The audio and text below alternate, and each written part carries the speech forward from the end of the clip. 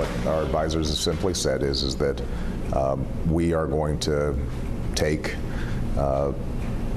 media as it comes, and if media is operating basically as a talk radio format, then that's one thing, and if it's operating as a news outlet, then that's another. But it's not something I'm losing a lot of sleep over.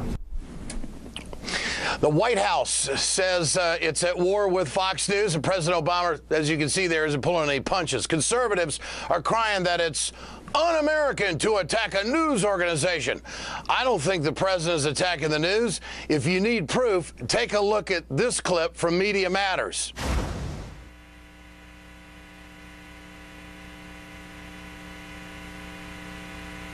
Even at the inauguration of a black president, it seems white America is being called racist. We are being told that we have to hope he succeeds, that we have to bend over, grab the ankles. But he's not going to succeed. Socialism has failed. I think the honeymoon is over. You can't break all your campaign promises. You think it's really socialism. Why? The next Jimmy Carter.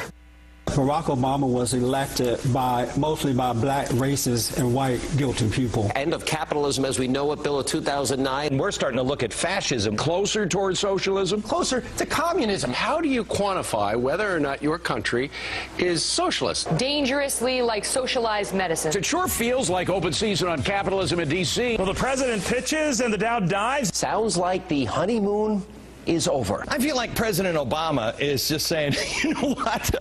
I've got that $3.5 trillion budget that we're doing. We're celebrating the first 100 days of Barack Obama's 100 days tenure. of America going down the drain. Well, what he did by talking to Hugo Chavez and embracing him and fist bumping and making lovey-dovey in the hotel, God knows what went on behind closed doors. We have a president whose foreign policy can only be described as anti-American. The enemy is not only in the gates, they're inside the house.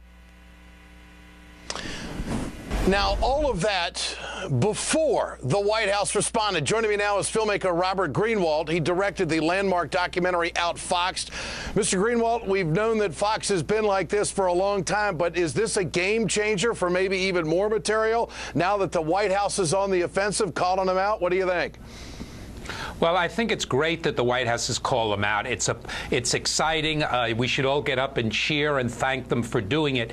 Because remember, Ed, the crucial thing with Fox News has always been not the people who watch Fox, but every other news organization except for yours that has in the past picked up the lies, picked up the distortions, and amplified the message that Fox is trying to drive out there. With the Obama administration calling them out, I hope and believe it will be harder for the other news organizations to play follow the leader. Do you think Fox News lies and misleads purposely?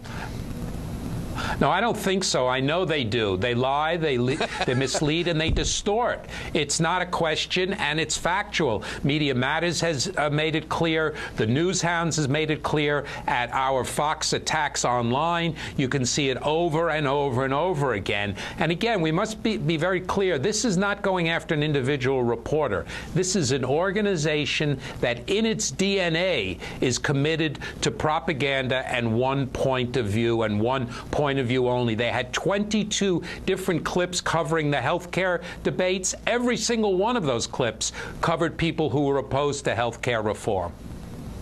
What about the news today that Roger Ailes has got his country club buddies trying to prod him along to encourage him to run for president? Well, I mean, I say let's go. What can I do to help? I mean, I think it would be great entertainment, and I'd like to see him actually debate Barack Obama. So it would be great for our industry. But what do you make of that? I think you and I should join up to be his co-chairman to start the campaign right now. Get him off of Fox and into a debate with Obama. That would be truly an event that would be paid per television.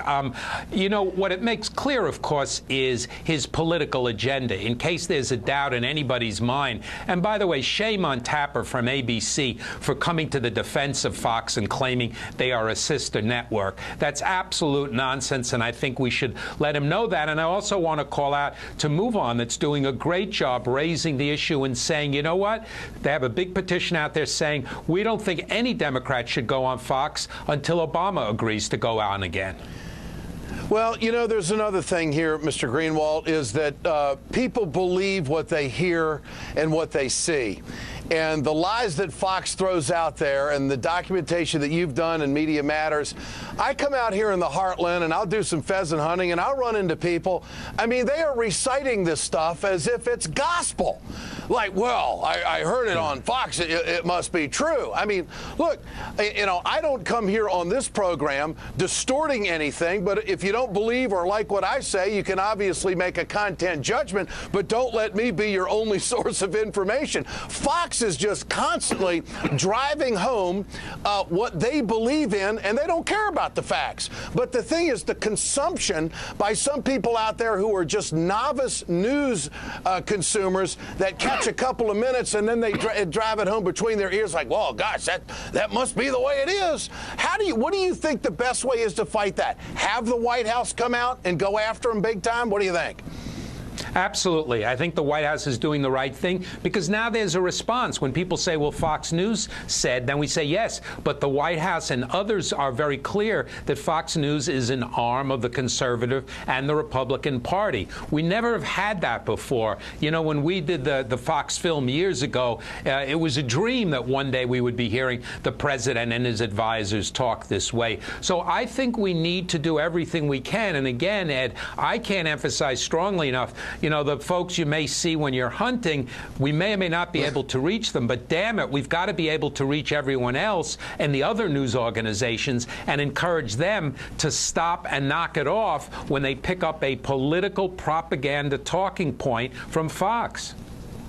Well, it's easier to do that than to read something. And I think one of the most troubling things in our society right now is that young people aren't reading the way past generations have, and we're losing our curiosity for what the truth is. And that's why folks like you and Media Matters have got to stay out there on the forefront. I appreciate your time, Mr. Greenwald. Thanks so much. Thank you. Robert, Sure. You bet. Robert Greenwald with us here on The Ed Show tonight.